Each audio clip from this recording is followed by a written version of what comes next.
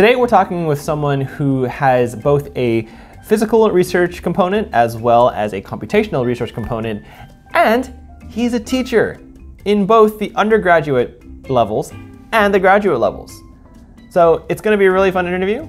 Stay tuned and get some popcorn because it's going to be a really good time. Dr. Sideris, how are you doing? Thank you for taking the time to talk with me today. Of course, it's my pleasure. My name is Constantine Sideris.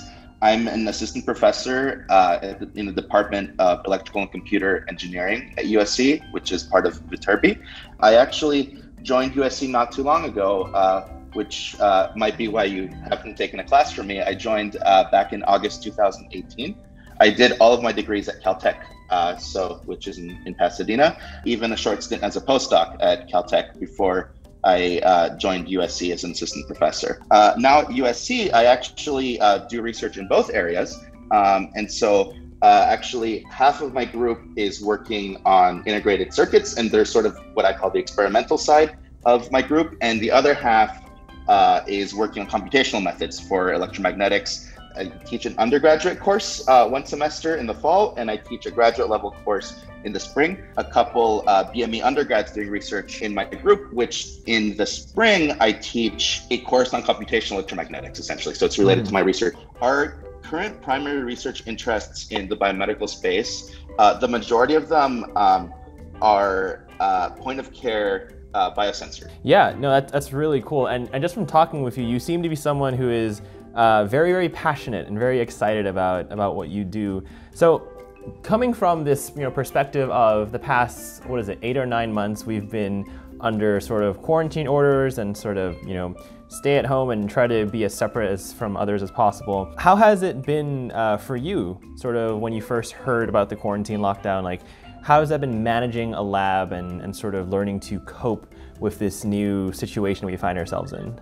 Yeah, I mean, I think it's been difficult to some extent for everybody, regardless of whether it's a computational lab or it's an experimental lab. I think it's likely been the most difficult for the students themselves as well, especially during the lockdown. We weren't allowed to go on campus at all during a specific time period. That was the most difficult for people that did experimental only work. In our specific case, it was definitely bad timing with the experimental side of things because my lab renovation just completed a couple weeks before the lockdown happened. And so we were in the process of starting to unbox equipment, and we were excited that the lab was finally done and ready to be used. And then for good reason, but they were like, yeah, it's not safe right now. Nobody can go into the lab for a while until we say that it's safe. And so that was definitely very disappointing from that aspect. I think everybody's morale was kind of down for a while, and sort of it's definitely picked back up now. For example, my graduate students all share an office space together, and they're used to basically, being able to talk to each other and interact with each other. They would often go to lunch together and stuff. And going from that to where you're basically isolated on your own, it's very demotivating, from a personal standpoint. And so I think, regardless of whether you're doing computational work or experimental work, even if you're doing computational work, when you are told you can't leave your house anymore, I think it's just difficult for everybody. Since the beginning, I set up a Slack group for my research group. Yeah. And it's really convenient because it just not just for me to communicate with my students, but also now that they're all separate, they have their own channels, and they can talk to each other and stuff, and they can message each other. And so it's private between them. So it's not like I see what they're talking about. So they can, they can talk about me, they can talk about whatever they want. It doesn't and so while obviously it's not the same thing, it does recover a small bit of the social aspect, essentially, that we're missing out on by not seeing each other in person. For me, I guess it would be half and half. I'm very thankful that I do have a computational side, because I think it would be a lot more frustrating for us if we were completely experimental and we had no way to do research in the group, especially given the fact that our lab renovation had just finished. And it was basically they're like, here's your brand new lab. And then a couple of weeks later, it was like, never mind, you can't go in it yet. Right. I think initially everybody was hoping that this would be 1, 2, maybe 3 months or so, and the world would return back to normal. But I think now it's become very clear that that's not going to be happening anytime soon. Right. And so we've all had to find ways to adapt to continue on with our research and our work in whatever way that we can, the most efficient way possible. How would you say that your lab, or maybe yourself, has dealt with that transition? That this is probably not going to go anywhere anytime within the next few months. Maybe if we get lucky in the next 6 months, but if we get lucky. Yeah, but if we get lucky, right? Yeah. My wife and I used to share an office. So we would have 2 desks in the same room. She always uses the home office, but I would work my office at USC for the most part before the lockdown and the pandemic happened. My wife's coworkers were basically starting to learn circuits because, as you may have noticed, I'm very loud. And so it was it only lasted about a week or so before we converted the guest room into another office. And so now we have kind of separate offices. And so my students have, most of them live around USC campus. They have housemates and roommates. So I think that they've not been completely alone, which I think is probably it would be the worst. I think if you're just completely isolated on your own and you have nobody, not even family or friends or anything like that. All of my students are international, typically would be going home to visit their families over the summer for vacation, for example. And, that is out of the picture now. They haven't been able to go home since they got here in, last fall. And so I think that is likely extra difficult for them. The fact that they can't go and visit their families, they can, but there's a big risk in terms of and so they haven't done so. Because that's not just the health at that point. That's also there's immigration policies that are making it very difficult. They don't know if they'll be able to re-enter the country if they leave. Especially if they have a single entry visa, for example, then they would have to reapply for a visa. And a lot of the immigration offices these days are either completely closed or they're operating at a very small percentage of the capacity that they normally are. Some countries also have strict quarantine rules where you might have to quarantine for 2 weeks, for example, or 3 weeks. And so if you're planning on going to visit your parents and you're planning on going for 3 weeks total, for example, or even a month, and you have to spend half of that in quarantine, it makes you think twice in terms of whether that's worth it and whether it's worth, you said, taking an added health risk. On sort of that topic, or trying to move to a more, a nicer topic, or as nice as we can be, looking to the future. So at USC, the spring semester, they've announced it will be hybrid, which means that it's likely until further notice going to be online. What would you recommend for students who are doing research moving forward into the spring semester and to however long the situation lasts for us?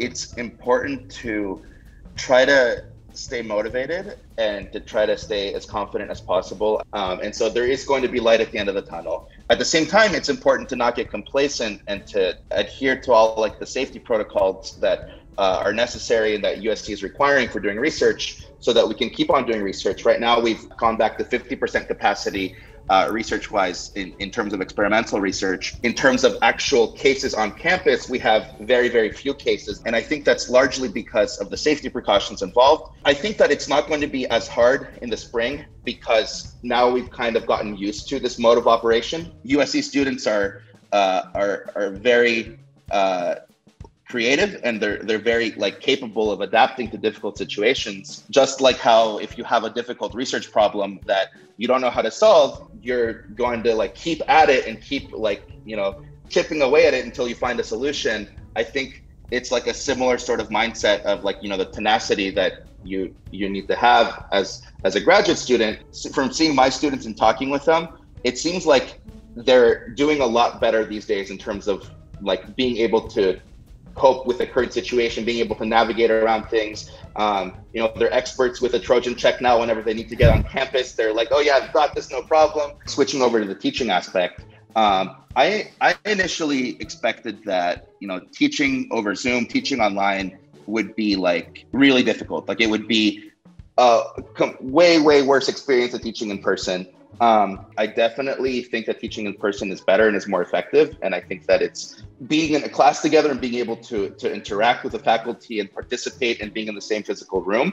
But at the same time, it actually has turned out to be a lot better than I thought it was. And there are also some distinct advantages. I do think that, it has been effective. And I think that, despite the fact that there are definitely many advantages and positives to having an in-person teaching style, and when it's safe, I think, everybody's going to look forward to, being back together in the classroom. It works essentially. And I don't know what your experience, if you've taken any classes online, we felt that the lab component was a very important part of the class because it kind of brings the circuit theory aspect, it turns it into reality where the student can actually build the circuits on a breadboard and then like look at the outputs on an oscilloscope and verify that, hey, actually all the stuff we've been talking about in class, right. It's not just math, it's physics. It actually applies. And it makes sense and it works. And so we absolutely wanted to keep that. We didn't want to get rid of the lab aspect. We were able to find these portable sort of USB operated modules that essentially have a built-in power supply, function generator, oscilloscope, and network analyzer. So it's kind of like an all-in-one type of system that USC purchased a bunch of them and they mailed them out to the students. The other difficult aspect for the TAs was conducting lab office hours online. Because I remember those circuits took a long time because like there's always be like that one component doesn't work or like they just missed it by one hole. Exactly. It's like, circuits can be finicky and breadboards, and it could, for example, it could just be that like the breadboard is worn out. So when you plug in the component or the wire into the hole, it doesn't make good contact with the conductors in the breadboard, and then you have to like try it somewhere else or with a different component, like you mentioned. And so that's a lot easier for a TA to, if they're physically there, to look at the board and then try things and be able to do things. It definitely requires more communication in terms of figuring out what's wrong and debugging. But at the same time, you can look at it as a cup half full mentality in terms of it also prevents the TAs from doing the lab for the student. TA can sometimes get frustrated and be like, oh, it's clear that you did this, and this wrong, and they just changed all the wires and then it works, but the student didn't learn how to do it themselves. But now the TA can't physically reach through the screen, obviously, and change things. And so the student has to understand why what they're doing isn't working and fix it themselves, which, is definitely more frustrating throughout the process, but it is more rewarding, and I think they get more of a learning experience as an outcome. The first few weeks, like the lab attendance was actually not that high because students were like, hey, I've got all the stuff, I can just do it myself. But then they realized that it was hard. Not for 202. They were sending emails like, this lab isn't working, what am I doing? I'm like, did you attend the lab office hours? Like the specific lab section? And they're like, no. And I'm like, why not?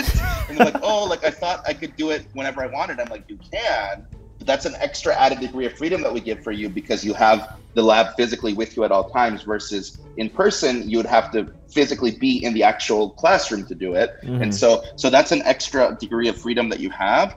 But at the same time, you should still go to the lab session because the TA introduces it and they can help you debug it and understand what's going wrong if you don't know.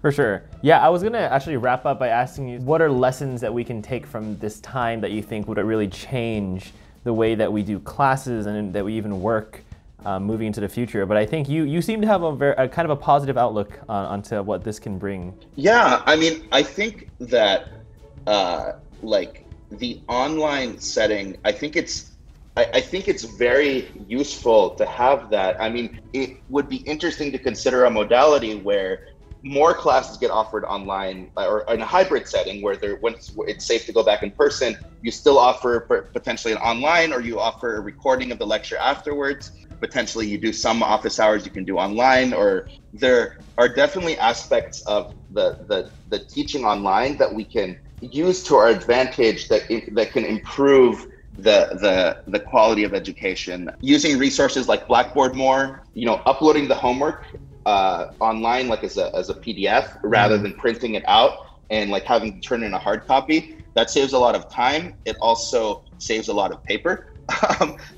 Which is good for the environment. Some students still turn it on paper, and some students for their exams, like we gave them the option. You could do it on paper and take a photo with your phone, for example, and upload it, or you can do it on an iPad or some sort of tablet. And so it's interesting to think of like which industries or which products, like rather than suffered from the pandemic, have actually benefited from it. And I think the tablet industry is one of those markets that's probably been doing really, really well, especially in the education sector. When I first started writing stuff on a tablet, I was like, this doesn't feel right. Like I like writing my notes on a sheet of paper. It still doesn't feel right to me. It still doesn't feel right. Yeah. Yeah, I think with time you kind of get used to it, but like, you know, I agree that you don't get the same sort of like, you know, feedback response of like writing on a sheet of paper. The main advantage of writing my own notes and stuff on a tablet is that I can just organize them digitally a lot more easily. Last question, but aside from your wife and you sharing an office, what has been the most interesting quarantine story that has happened in the past 9 months? Or quarantine hobby, if you've been working on any hobbies in, I don't know, have you found more free time? I do not have much free time. Actually, you know, the weekends often feel the same as the weekdays, so I end up also like, you know, carrying over a lot of my work to the weekends sometimes. And so I unfortunately, I'm also at the assistant professor level, which means that I do not have much free time, unfortunately. One thing that actually has been nice is that both my wife's parents and my parents, they live local. They live fairly close to us. On one day we visit my wife's parents, and on the other day we visit my parents on the weekend. I think that's really nice because we get more family time. And you know, in the past, I feel like we often would take things for granted and we wouldn't, you know, necessarily see them as often. And they're really happy to see us because like we're the only people that they see essentially. We spend time with family. We like any free time that we have, we'll, you know, watch movies at home or, but I guess, you know, typical things that people would do that are not super interesting or exciting per se. But hey, I mean, we've got the time for it now. Thank you so much for taking the time to chat with me. This was really fun. Of course, it was great meeting you. I hope we stay in touch, and I hope you have an awesome weekend. Definitely, you too. Have a good one. Take care, Victor. Bye-bye. See ya. Thanks so much for watching. If you enjoyed this video, don't forget to give us a like and a comment, maybe even a subscribe if you really want to see more. Speaking of more, you can check out some videos around here. I don't really know where they're going yet, but they will be there, including one by Dr. Brent Liu, who actually has a very different perspective than Dr. Sideris about the whole pandemic and what this will bring for the future. We hope you're all doing safe and you are doing well, staying safe and doing well. Wow, I can't speak, but we'll see if we fix that next time.